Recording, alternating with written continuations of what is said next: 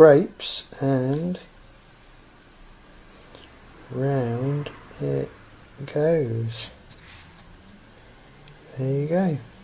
Magnetic grapes. He is showing a grape being repelled by a strong magnet, probably a neodymium magnet.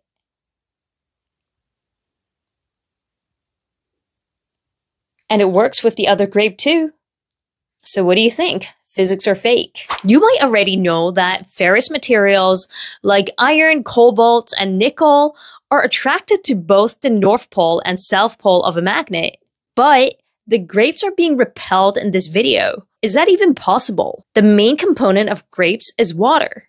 And water is known as a diamagnetic material. Unlike ferrous materials, diamagnetic substances repel both poles of a magnet. So the diamagnetic repulsion that you're seeing here is legit physics.